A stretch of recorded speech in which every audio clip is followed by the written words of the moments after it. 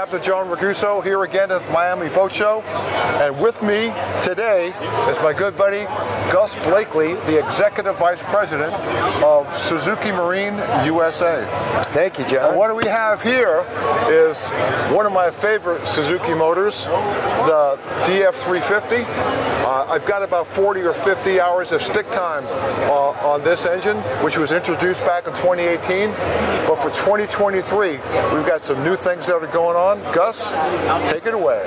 This is our new DF 350 AMD. We built in the hydraulic steering in the front right here, and then in addition to that, we've also come out with a new hydrodynamic lower unit that's smaller, more efficient than our previous lower unit, so you can see some increases in speed and performance with that lower unit. But the exciting thing also too is with this new built-in steering is now we can make the motor in 20-inch, 25-inch, and 30-inch. What I've noticed too is we have a contra-rotating propeller setup on this one. What I like about the contra-rotating setup is the fact that you have the props going in different directions, so you don't have any steering torque. So if you've got a single motor or twins or trips, you're not fighting the steering wheel trying to keep the boat on course.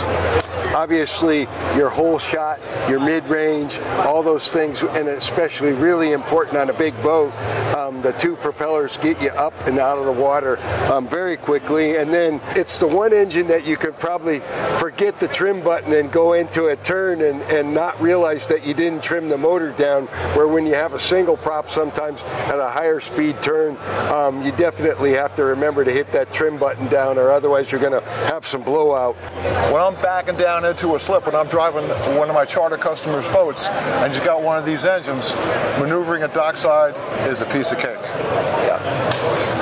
I've seen 4 or more of these on the back of some transoms, and like I said before, spent a lot of offshore runs down in South Florida taking these 350s 100 miles out and back, and they run like a Swiss clock. And that is something new that we have too. The controls now, you hit it. We can do 1 through 6, so whatever you like.